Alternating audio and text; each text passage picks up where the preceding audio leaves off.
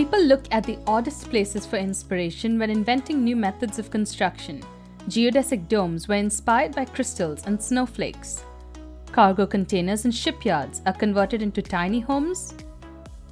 And mashrabiyah screens are inspired by calligraphy. Who would have thought that sandbags could also be inspirational? They were originally used for flood control and military bunkers, but they have now been adapted for home construction. The bags are made of natural materials like hemp or burlap, or more durable synthetic materials like polypropylene, which is water, rot, and insect resistant. These bags are filled with earth with a mixture of 70% sand and 30% clay and are stacked to make a house. The most common structures look like big beehives or igloos, as the curved walls provide good lateral stability. The system has no tensile strength, so the structures must be built into compression forms like domes and arches. However, they could take on other forms like straight walls if they are topped with conventional roofs. There are several ways to add structural support to the system. Barbed wire is placed between the courses to improve friction between the bags and provide shear resistance. Twine can also be wrapped around the bags to tie one course to the next. Rebar can be hammered into the walls to strengthen corners and openings. Formwork is required to frame out the door and window openings. The structure is typically finished with plaster, either a cement stucco-on mesh or an adobe or lime plaster. This plaster finish sheds water and prevents UV damage of the fabric. The earliest version of Earthbag homes can be traced to Gernot Minke, a German professor who helped build a prototype house in 1978 in Guatemala. He used cotton bags soaked in lime wash to protect the material from rot and insects, and he filled the bags with pumice, a lightweight volcanic rock that is a local material with superior thermal insulation properties. Vertical bamboo poles were placed on both sides of the bags and interconnected with wire loops, which provided extra stability. The bamboo rods were fixed to the foundation and the horizontal tie beam at the top. The ultimate cost was half that of a CMU blockhouse. However, the Earthbag home movement gained momentum thanks to Nader Khalili, an Iranian architect. He established the California Institute of Earth Art and Architecture in Hesperia. He believed that the idea could be mass-produced because sand is available to almost everyone. His first sandbag home was built using 60-pound rice bags filled with pure earth. The material was untapped and unstabilized, and each bag was individually sewn shut. On later projects, he began stacking the sandbags like bricks, using barbed wire as kind of a mortar. Eventually, Khalili developed and patented the Superadobe building system, which uses mile-long fabric tubes that can be pumped full of soil and laid in coils to create a structure. He envisioned these structures providing temporary housing in case of natural emergencies or for low-cost housing. His most popular design is the Eco-Dome, a 400-square-foot structure that was featured on HGTV. The main dome is 15 feet in diameter with 15-inch thick walls. The dome has passed all structural building codes and has been permitted and built in various locations around the world, including Oman, Venezuela, Australia, Japan, and Colombia, among others. One of Khalili's most radical proposals was the use of earth bags on the moon.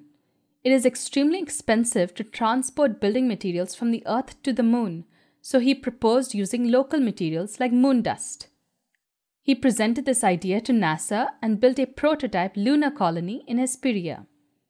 The Khalili family passionately believes that Superadobe homes can help solve the shortage of housing around the world. They run several training programs at the Institute and organize online courses on the art of Superadobe building. So let's cover the advantages of these Earthbag homes. First off, both the earth and the polypropylene or even the burlap bags are cheap. Also, you don't need a large, experienced crew on site, which cuts down on your construction and contracting costs. Other than the synthetic bags and the barbed wire which holds the bags together, earthbag building is a natural building method that doesn't use other resources like wood or metal unless you have door frames or additional steel support. As for structural integrity, these houses seem to withstand seismic, wind, and snow loads. They apparently also survive fires and floods and hurricanes. And that's because even though these bags might burn away, the earth is compacted over time and it creates a solid structure. Also, if the house is properly plastered, it will keep out mold and insects and even rodents. Another advantage is their thermal mass, since earthbag walls are greater than 12 inches thick. There is a 12-hour delay between the time the wall heats up and when it releases the heat, so it is best used in areas where there is a significant temperature difference between the day and the night. Assuming that the soil on your lot is a good mix of sand and clay, you are using local materials. The carbon footprint of your construction is going to be lowered because you aren't transporting construction materials to your site. Now the disadvantages. First off, the shape of the structure. Earthbag domes are the most structurally sound, but it is difficult to use that interior space efficiently when all the walls are curved. All your furniture and your finishes have to be custom made, and generally speaking, custom products are more expensive than standardized ones. Size is another concern. The maximum recommended diameter of earthbag homes is 20 feet or 6 meters.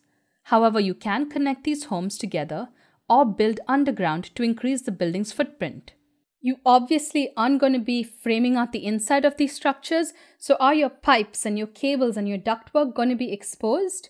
We also have to think about the financial aspect of this house. If you are going to be taking out a loan, there's a strong chance that you won't be approved for this kind of building with no precedent in the area because your lender can't estimate the home's value. Tied to this is the unpredictable resale value of the house. On the structural side, you must be careful not to use biodegradable materials like leaves when you are filling the bags up with earth, because these will disintegrate and leave gaps in your walls, causing them to become unstable. Also, if the sand to clay ratio on your site isn't ideal, which it probably won't, you will have to truck in mounds of dirt to your site. In Texas, for example, where I live, the soil has a very high percentage of clay. Earthbag homes are also very labor intensive. All the precedents that I have looked at use manual labor to compress the soil into the bags and stack them.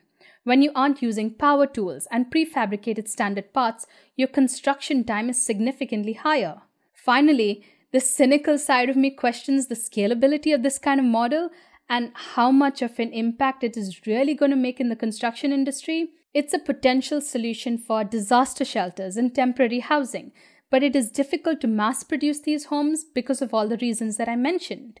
If 0.01% of the population does build this way, 99.99% of the population isn't.